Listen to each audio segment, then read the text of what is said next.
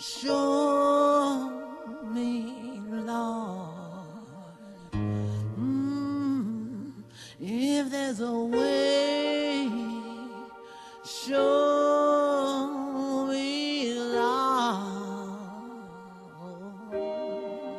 I can't see tomorrow, and I can't hide my sorrow. If there's a way out, won't you show me, Lord? Oh, if there's a heaven, would you take me, Lord?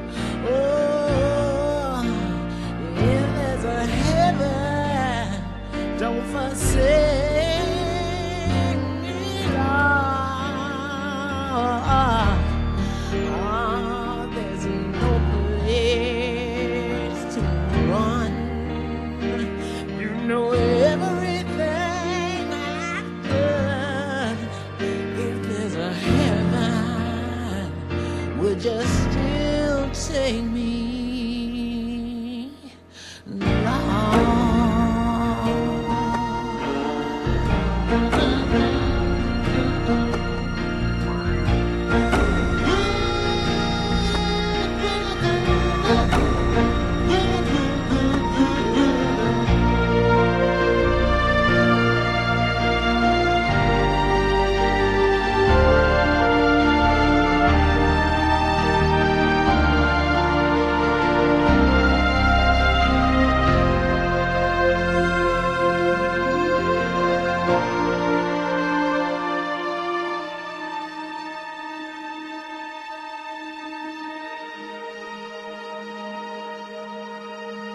I solemnly pledge myself before God to pass my life in purity, to practice my profession faithfully, to endeavor with loyalty, to assist the physician in his work, to devote myself to the welfare of those patients committed to my care. That's the oath I took, Senator. Just like the doctors do, I took an oath, the nurse's oath. You have to understand, nursing was my life. We do understand and respect that, Miss Evers. And we do appreciate very much your testifying before us today. I hope you understand that the sole purpose of this committee is to discover the truth about the public health service program commonly called the Tuskegee study. That's what we all want, sir. Good. Now, I understand you worked on the program from the beginning. From the very first in 1932 up until I retired a few years ago, nearly 40 years. Oh, goodness.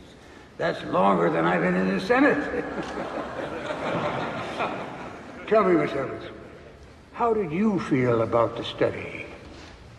Our patients got the best doctrine they ever had in their life. But according to the testimony so far, Miss Evers, there are ways in which this study sounds like some sort of Nazi experiment. It was established at Nuremberg that experimentation without informed... You could, whatever. There was an epidemic with all that syphilis going around, Senator. Life was always hard in Macon County, but the Depression made it worse. You just have no idea what it was like down there back then. We've heard a lot of testimonies, Miss Evers, from some of the patients, from other nurses, and from your supervisor, Dr. Brodus. Dr. Brodus is a fine doctor who cared, Senator. I don't care what y'all say about him now. I was honored to serve under that man.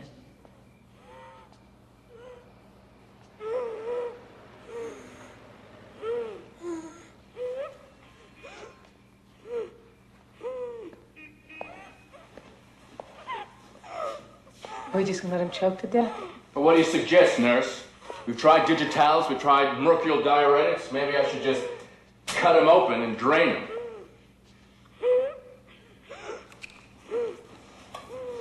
I'm sorry. I don't mean to take it out. It was a farming accident, wasn't it? Yeah. He was plowing the mule. Got away from him, kicked him, crushed his chest. His heart just won't work. Is that fluid on the pericardium? I'll have to notify his parents. What made you think, boy, that you were old enough to handle a mule? This bedclothes are wet. I'm gonna get dry ones. No. No, wait a minute. Get away from him. What? Nurse, I want you to get me a syringe with a large bore needle. Now! What did I say? Cut him open and drain him? Maybe I knew what I was talking about. No, I'm not gonna hurt you, son. I just want to take a look at your chest. That's all. I just want to take a look. And you take Nurse Evers' hand. Yes. And you squeeze it tight. You can't hurt me. You don't get much of a chance to hold on to a pretty lady's hand like that, now do you? I'm not gonna hurt you, son. Am I, nurse? No, doctor. That's it. That's it. You gotta trust the jabs, doctor. boy. You trust him and you'll be up and around in no time. That's true. I don't want you with that mule no more. What's that mule's name? Hang on. What's his name?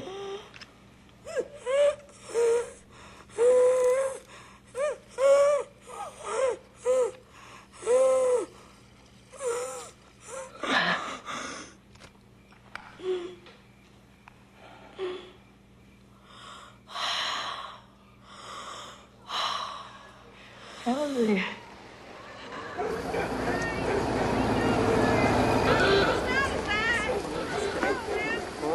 Fine, doctor. This Dr. Brodus, is he colored or is he white? Papa, how many times I gotta tell you we don't have white doctors at Tuskegee? Well, the way you've been carrying on. What carrying on? I was just being appreciative. He saved that boy's life. Well, what's he supposed to do? He's a doctor, ain't he? Wait on people doing what they're supposed to do and see how long you wait. You always did like saving people. I didn't save Dr. Brodus saved me. I was only doing my nursing job. Don't you be saying only, either. You're a nurse. And that's more than just a job, so don't you go making light of it. I'm not, Papa. Unless you want to end up cleaning some white lady's toilet like your mama had to do all of her life. I have had my share of that. Hannah will be out in 10 minutes. We didn't slave to send you to a nursing school for that kind of life. No, Papa, you did not. All right, then. All right, then.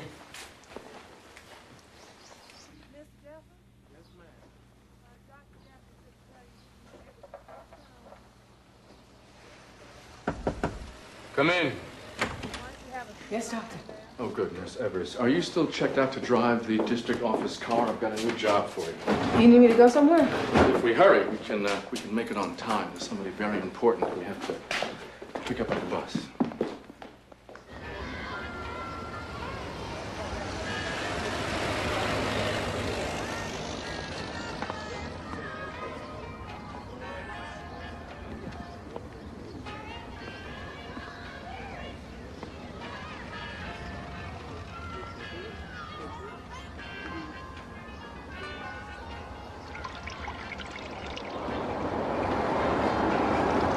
Dr. Douglas!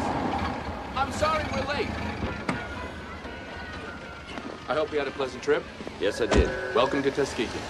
How are you? Fine. Sure a pleasure seeing you. You too. Bags? Oh, yes. Here. Let me give you a hand. Thank you. Sure.